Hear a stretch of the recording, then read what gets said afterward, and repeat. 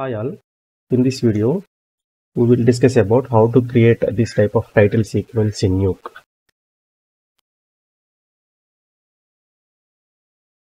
First I will create a noise node.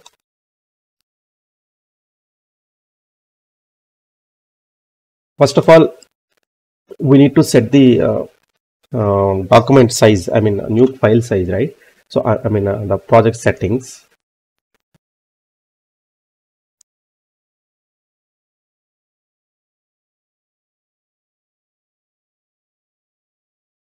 Keep the file size format as 1080 by 1920, okay? HD 1080. This tutorial is not for entirely new beginners and not for extremely advanced experienced guys in Nuke. At least you need to understand how to create nodes and how to work with this in Nuke interface like curve editor, dope sheet, and node graph. You need at least a little bit experience in Nuke. Okay, just you need to understand how to create nodes and how to work with them, how to change the attributes and all. Okay. I won't tell everything like how to create nodes and about the shortcuts like that. Okay. This little bit intermediate tutorial. Okay, so first I created noise node, and I will take a merge node. Okay, and another noise node I will create, and A and B inputs I connected,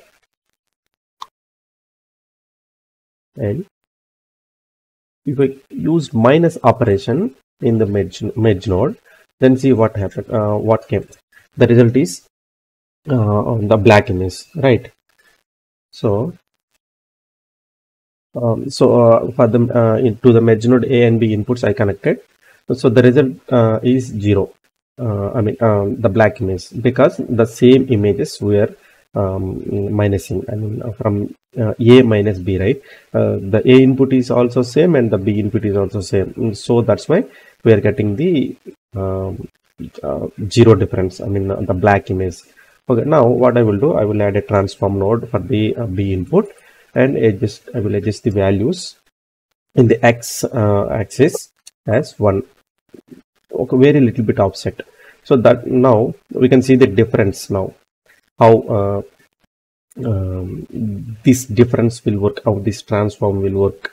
See, now if I'm moving the transform, see, you can see there's this kind of result, right? So instead of that, just I'm adjusting. I added 1 here. Now I will add a grade node to see the more. To see the effect. I will add a gain. Okay. You can adjust the multiply also to see to get the more result. Let's adjust gamma. Okay.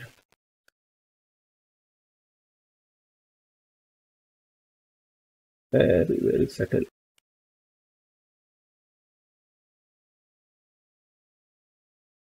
Fine.